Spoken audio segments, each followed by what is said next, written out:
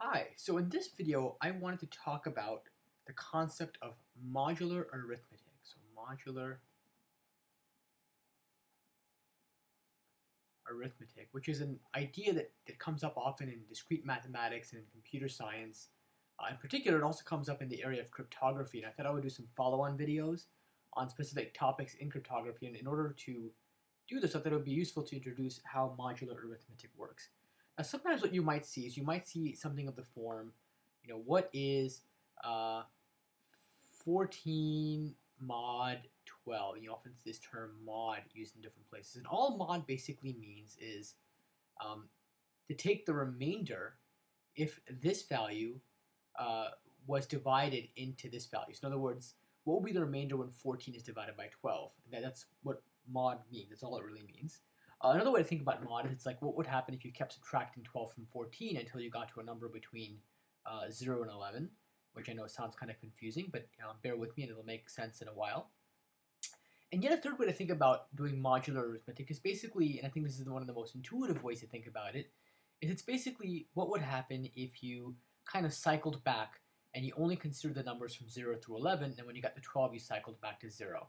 Now the reason I say this might be more intuitive is that when you think about it, if you've got a clock, in a clock, you're basically performing modular arithmetic all the time. So let's see the numbers in the clock, and I'm just going to kind of draw out some of the numbers here. What typically happens when you have a clock is that you often have to perform modular arithmetic to figure out or convert between regular time and military time. So for example, if somebody told you, hey, it is 1400 hours, you would know that 1400 hours is actually the same as 2 o'clock p.m., right? 1500 hours would be the same as 3 o'clock p.m., etc.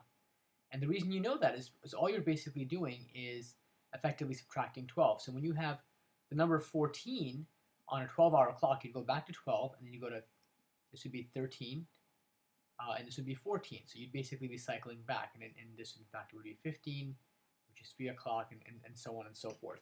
And that's kind of how you can think about modular arithmetic, especially when you're doing mod 12, because it's much more intuitive than other numbers, but it's something that you're very used to doing. Another way to think about it when you want to do 14 mod 12, and I said that you can also think about the remainder. So, what is a remainder when you divide 12 into 14? And so you have, 12, and you have 2 left over, and since 2 is smaller than 12, you get 1 remainder 2. So that's another way to think about it. So you got the number 2 here. You also got the number 2 here by just thinking of everything as a clock. Yet a third way, as I mentioned, to think about modular arithmetic is that it's basically like subtracting 12 or subtracting the modulus until you end up with a number between 0 and the modulus minus 1. So for example, if I had 14 and I subtracted what is 14 minus 12, and that would immediately give me 2. And so it's another way, and then you can see these answers all coincide. So this is 2, and this is 2, and this is 2. All these different ways that I've shown you of arriving at the answer, they're all mathematically equivalent, and they're a useful way to think about doing modular arithmetic. So let's do another really simple problem. What if I said, what is 8 plus 6 mod 12? Well, you'd say, well, 8 plus 6, that's just 14, and we know that 14 mod 12, well, that's just equal to 2 because we just worked that out earlier. So when you take the remainder of 14 divided by 12, you do get 2. Okay? Now, there's some cute facts to know about modular arithmetic, and one of the most interesting facts about doing modular arithmetic is it basically preserves the properties of regular arithmetic. So for example, suppose I had two numbers, the a and b, so if I had a mod p and b mod p, then I can do a plus b mod p would actually be, you could get that by doing, effectively taking a mod p plus b mod p,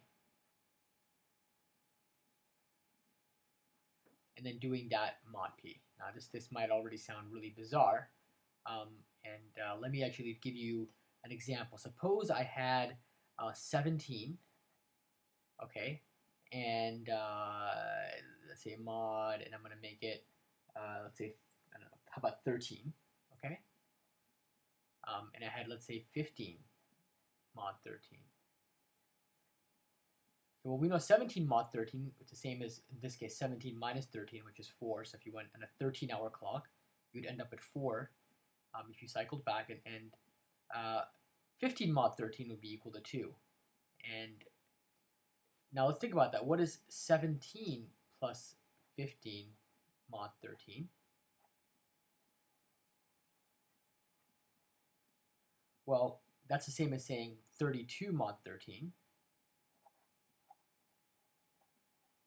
Okay, so what is the remainder when 32 is divided by 13? So if we had a, kind of draw it out here, so we had, let's say, 32, and we're dividing that by 13.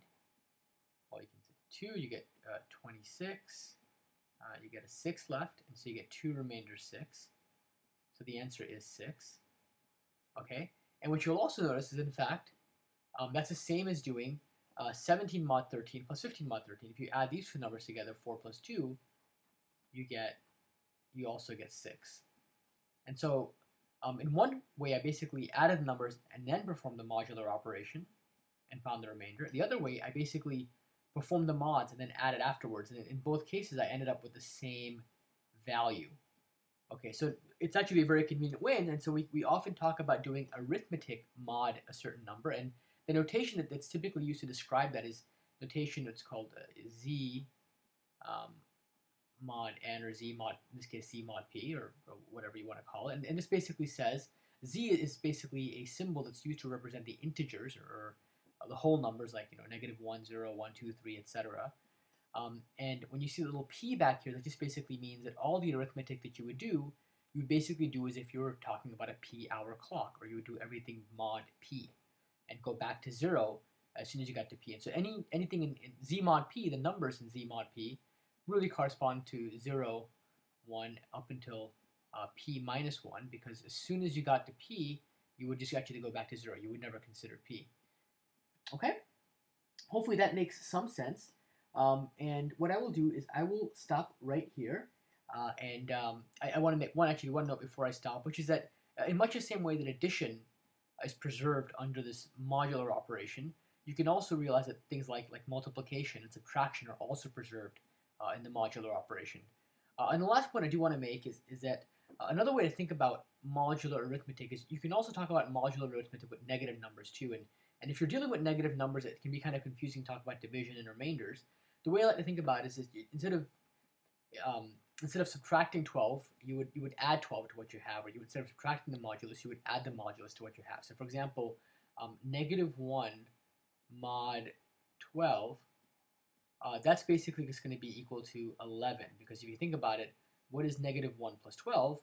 -1 plus 12 is the same as 11, and you can figure that out by looking at the number line. And if you had the number 12 here, and you were asked to add -1 to 12, you actually go backwards by 1, and you'd end up at 11.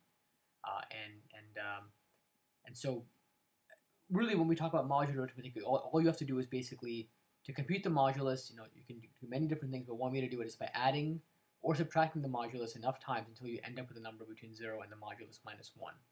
And the reason it's got to be between 0 and the modulus -1 is if the modulus is 12, 12 kind of goes back to 0, right? So you're never going to actually end up at 12. You'll always end up at a number between 0 and 11. Okay, hopefully that made some sense. And I will stop this video here, and I'll look forward to doing some future videos on different areas, and in particular, I'll look to do some videos on cryptography. Thanks a lot, and I'll see you hopefully in the next video.